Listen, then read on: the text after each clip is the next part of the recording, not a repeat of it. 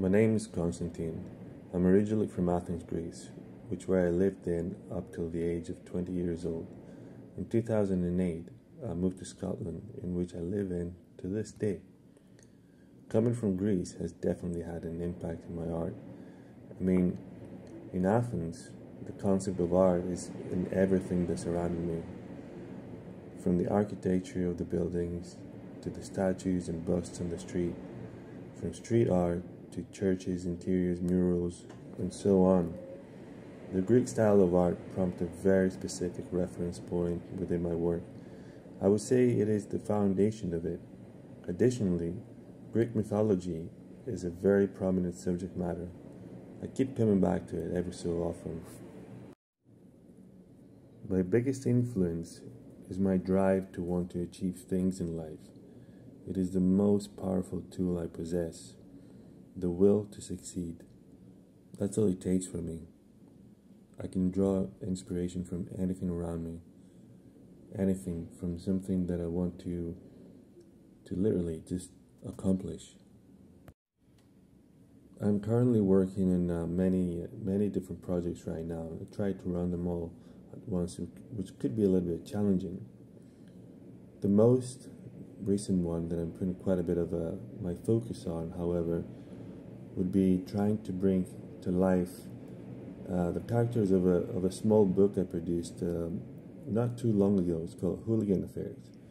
I'm painting these characters on a much larger scale.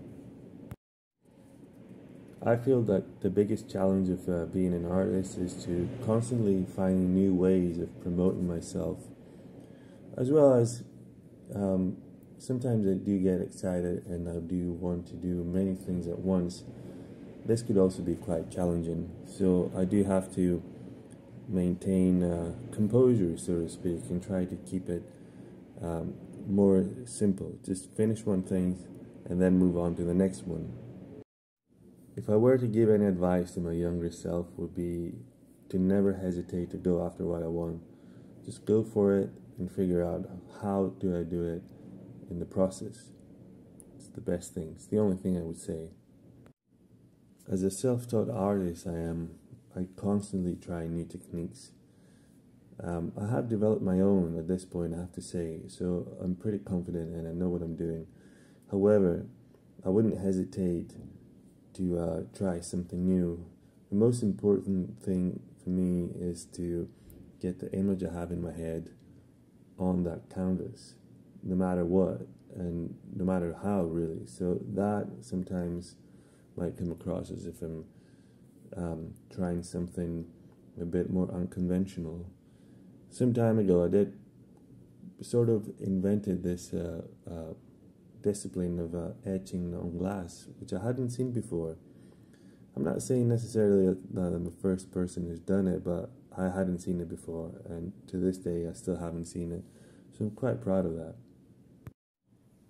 When I'm making art, I would typically listen to music, conversations, documentaries, interviews, or anything that's regarding the subject matter my artwork is in at that time.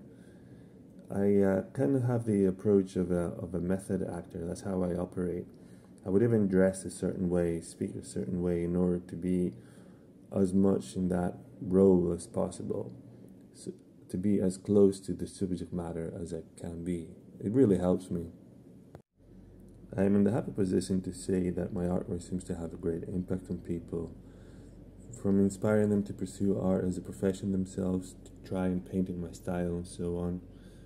Once, after I taught a young class of students how to print, one of the students mentioned that this was the highlight of their year. That made me feel really nice. And this is the kind of impact I would like to have, and I like to feel that people are taken away from my artwork. This or anything else, really. Whatever it is that makes them feel nice about it, that makes them feel inspired to go after what they want in life, which is what my art is all about. I'm happy. That's all. I'm not looking for much else.